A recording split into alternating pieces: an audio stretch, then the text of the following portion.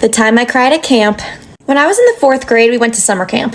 Except it wasn't in the summertime, it was actually during the school year. One day our classes got to go and make different candles in this little candle workshop. We even got to take the candles home when we were done making them. I was so proud of my candle and I was gonna take it home and give it to my mom, so I put it in my pocket. So later that night, we're all sitting in the cafeteria eating dinner and talking about our candles that we had made. I reach into my left pocket and it was gone. I absolutely panicked. While all the other kids were sitting and eating dinner, the camp counselor decided to take me back to the candle workshop to see if I had left it there. It wasn't there. So I am absolutely devastated. We're walking around camp, still can't find the candle, and we gave up. To cheer me up, the camp counselor gave me one of those little patches that you put on a jacket. It had the camp logo on it. Fast forward a couple days later, we're on our way home from camp, and I reach into my right pocket. And guess what I find? The candle. It had been in the right pocket all along. I didn't check it. So I had the candle to give to my mom, and I got to keep the patch. Moral of the story, always check the other pocket.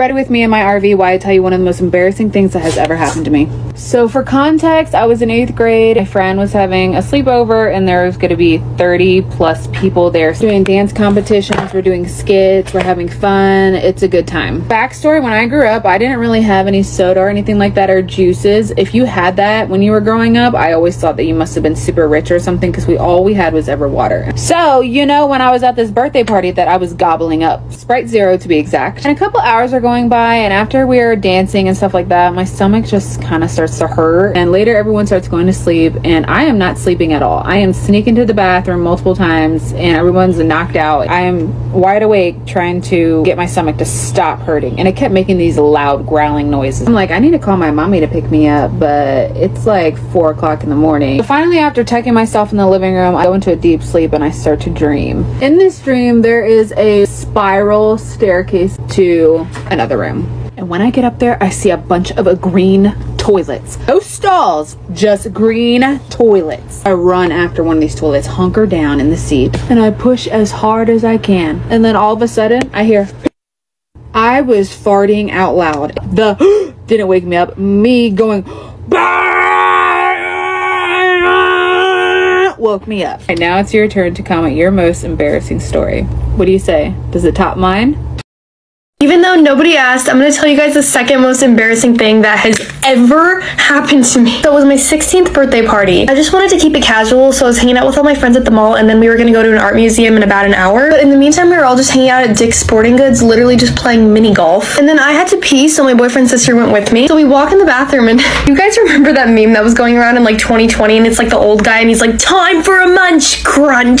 Time for a munch, crunch, crunch." Well, I used to quote that meme constantly. Of course, when we walk in the bathroom, there's only 2 stalls and no one in there. So Hannah, my boyfriend's sister, is just standing by the sinks waiting for me because she didn't have to go. So I get into the stall and I realize there's no toilet paper in mine, but I could just reach into the stall next to me and take some of theirs. So I, still thinking we're the only ones in there, proceed to reach under to the stall next to me as I'm sitting on the toilet, literally yelling, "It's time for a munch, crunch," over and over from the top of my lungs as I am actively pulling toilet paper from the stall next to me. I walk out of the stall. Hannah's just looking at me with the widest eyes, so I was like, "What?" He points to the stall next to me that I had just taken toilet paper out of, because I'm sure you figured out there was literally someone in there. I ran out of that bathroom faster than I've ever ran anywhere in my life. I did wash my hands in a different bathroom, but I was mortified. And my boyfriend's sister did try to warn me that someone else was in there, but I was literally just so loud that I didn't hear her. Like, can you imagine you're just trying to pee in peace, and then you sit down and someone starts yelling, "It's time for a munch, crunch," and pulling the toilet paper out from under your stall into theirs? Still keeps me up at night sometimes. Story time about how I was voted the ugliest girl in high school. Disclaimer, is not my story time, I send me on Instagram. Growing up, I was really awkward. My parents always used to call me the ugly duckling, but my dad told me not to worry, that when I would grow up, I would become beautiful. Honestly, this really stuck to my head, and I am very beautiful now. I used to have braces, acne. My hair has always been curly, but I didn't know how to treat it back then. My mom had really straight hair, so she had no idea how to do my hair either. And this was the toughest thing for me. I would show up to school with knots in my hair because I didn't even know how to brush it. Eventually, my mom did start taking better care of my hair, which really helped. I also did didn't know how to dress for my body. I wore big hoodies, big t-shirts, while the other girls in my high school dressed for their body type. I honestly just had no clue. I did get bullied, but mostly by boys. I think the girls probably just felt bad for me, so I never really had problems with other girls. A group of boys would always bother me. One of them even asked me out, pretending that he wanted to go out with me. Of course I said yes because I actually believed him. He asked me to go to the movies, and when I showed up, he wasn't there. I decided to go watch the movie anyway, but the next day in school, I couldn't hear the end of it. To my face, this guy called me stupid. Story time about how I was voted the ugliest girl in high school. Disclaimer is not my story time, I said on Instagram. That's when the boys came out with the list of the ugliest girls in high school. What they did was pass around some flyers with all the names on it, and then they had people write the #1 ugliest girl on the list. As soon as I saw my name on the list, I wanted to die. I pretended I was sick and went home. There was this one girl who actually stood up for me and the rest of the girls, and she was actually one of the prettiest girls in the entire school. She told everyone to knock it off, but nobody listened to her. Instead, the boys added her to the list as well, but there was no way that she was going to get voted #1. I would show up every day to school that week wishing that I was dead. Finally on Friday, they came out with the winner. And of course, everyone picked me. I was completely mortified, but I actually started laughing when I saw the list. It was like the stress from the entire week had finally accumulated, and my reaction was to just laugh. While they were all hoping that I was just gonna break down and cry, I started to laugh in their faces. The teacher asked me what was wrong and I showed her the list. She ran over to the principal's office and everything became way too dramatic for me. So I literally decided to run away from school. When I got home, I told my parents everything. Part 3 is story time about how I was voted the ugliest girl in high school. Disclaimer is not my story time, I said on Instagram. When I got home and told my parents what happened, my dad actually started to cry. He actually did feel really bad for me. They sat me down and told me that looks weren't everything. That's when my dad told me again that I would grow out of this awkward phase. Then they decided to take me shopping to the mall. Went into this really cute clothing store that I had always wanted to go to but never had the courage to, and they actually bought me a full wardrobe. After that, that's when my mom took me to a salon and they actually did my hair. They gave me a whole hair care routine, which I had never even heard of before, and I even went and got some Noxzema, which actually the Noxzema really worked for my acne. So when I got back to school, I felt like a different person, but not really because I was still me. The principal had gone out of her way to make all the boys pay, but really they only got suspension and didn't go to school for a week. The rest of high school was actually not that bad. I did look a lot better. 5 years later, I'm absolutely gorgeous. And guess what? One of the boys who bullied me actually slipped into my DMs last week. Can someone please explain to me why teenage girls are so mean for no reason? So about an hour ago, I went out to Target, and mind you, I already hate going out by myself, so this just made it 10 times worse. So literally right as I'm walking into Target, a group of 5 girls walks in. And the first thing that goes through my head is, oh my gosh, they're so pretty, I'm scared of them. I haven't had conditioner for about like a week and a half, and I've been too lazy to go to the store, so the first place that I went in Target was to go get more conditioner. So the group of girls is like right behind me, and I just hear them like laughing and giggling. I don't think they're laughing at me, but you know, when a group of girls is behind you laughing, you get like scared. I don't know about y'all, but I do. I'm not gonna give you guys all of the boring details. I'm gonna get straight to the point that literally hurt my feelings and made me want to run out of Target crying. I grab my conditioner and then I go over and look at the nails, because as we all know, I have 4 nails on this side and then none on this hand, and I was like, let me just get some acrylic, some press on acrylic. So the press on nails are on like the back shelf, and I bend down to like look at the ones on the bottom, and one of the girls, obviously the mean one, comes up to me and is like, do you know where the nail polish remover is? As if it's not right next to me. But I just replied with, I'm not sure, I don't work here. And she was like, oh, it looks like you'd work here. And at that point, I'm like, oh, I don't know what that means. All the Target employees are wearing red. I am wearing a black hoodie. Does it look like I work here? But no, I was way too scared to like talk back to that girl. Then one of the other girls that she's with grabs the conditioner that I had already grabbed and goes, ooh, I've been looking for this, and takes it and walks down the aisle and starts laughing with her friend. Now, I am all by myself and it is a group of girls. I'm not going to say anything because I don't feel like getting my feelings hurt. So I get up, don't pick out any nails, and I'm just kind of upset, and I walk over right back to the conditioner because that's one thing that I did need. So I hear the girls laughing and I'm like, all right, I gotta get out of this aisle. So I hurry up and grab my conditioner. And like, I genuinely felt like I was being like pranked or something. Like, and I know I'm being dramatic, but like, why are they so mean? I know I sound dramatic, but like being there, it felt like they were like trying to corner me in and like jump me or something. So I say, excuse me, and I get out the aisle. So about 5 minutes goes on of me being in Target, and I'm trying to like figure out what I want for dinner tonight. So I'm like going down the frozen food section. They didn't say this directly to my face, but they made it very clear that it was aimed towards me. The girl that told me that I look like I work at Target walks by the aisle and was like, of course she's in the food section.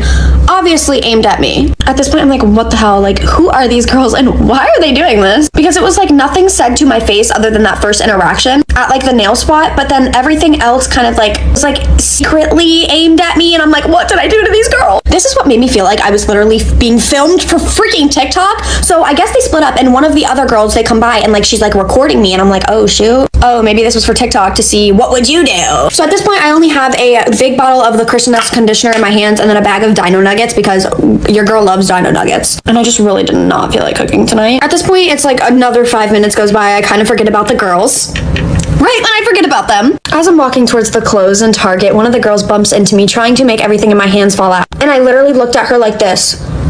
And she looks at me and she says, is there a problem? I was like, no, I'm sorry. That was my fault. I'm so sorry. After I says that, the girl goes, I'm like, what the actual If you're the really pretty girl that I ran into Target with the ginger long hair that was curled, you are rude. As she's walking back to her friends, I realize that I'm being recorded. So if you guys see a video of me on TikTok basically getting bullied by a group of girls, yeah, that's me. I just kind of forget about it. I don't really pay them no mind because I'm like, girls are just rude. I saw a really cute pair of jeans on a mannequin. I set my Dino Nuggets and my conditioner down because again, that's all I had in my hands, right on like the little shelf where like all of the jeans were, or whatever you call it. I have the jeans like this. I see one of the girls, a different girl, not the ginger girl this time, run over, snatch my conditioner and run. Again, what is the point? Again, I know I'm being dramatic, but at that point, I literally just wanted to cry. I'm like, why am I being bullied by a random group of girls? I totally forgot about my Dino Nuggets, and I try to walk over back to the conditioner because that is the one thing that I need. I was like, all right, I'm just gonna get this conditioner and I'm going to leave. I heard the girls laughing again. I turn around and they're literally following me, and I'm like, why? Like, at that point, like, I just wanted to bust out in tears. Why? Am I ugly or something? Like, why are y'all bullying me? I grab my conditioner, and as I am walking out of the aisle, a different girl, this time it was a girl that hasn't said anything, comes up to me and says, do you have something to say to us? Because you keep giving us a dirty look. And I said, no, like, I'm so sorry. Like, I feel like y'all are trying to target me or something. And they said, are you calling us a bitch? And I said, no, I did not say that. Just like that. I was like, no, I did not say that. I'm just trying to get my stuff and leave the store. What is your point in doing this? The girl goes, we just find it funny. And at that point, I'm like, okay, so now I know everything that you guys were doing was on purpose. But again, I'm scared of a group of girls, so I didn't say anything and I just walked away. I get to self-checkout with just my conditioner. I left my Dino Nuggets that I really wanted. I get over there and I see the group of girls following me and I'm like, please, not again. I get to the self-checkout and one of them comes up to me and was like, oh, I'll pay for that for you. I was like, no, it's okay. Like, I got it. It's literally just a couple bucks. And she was like, no, I'm gonna get it for you. In like the fake high-pitched voice. While I'm insisting no, she taps her phone, pays for my thing, and then walks away with it. At that point, I literally just left Target and was like, I am not doing this. I'm never coming back here. I got in my car and I cried on the way home because I was just being a little dramatic little baby. But I don't know, guys. If you are one of those girls and you are watching this, please do better and don't do that to anyone else because you made me want to cry in the store. And if that was what your goal was, you succeeded because y'all are. Now I will not be eating anything for dinner because of your little comment that was like, oh, of course she's in the food section. Oh, what is that supposed to mean? What is that supposed to mean? Are you calling me fat? Are you calling me? You could have just called me fat. You didn't have to secretly beat around the bush. No, I'm just kidding. I just ordered Chipotle. Fuck y'all. Love you guys. Bye.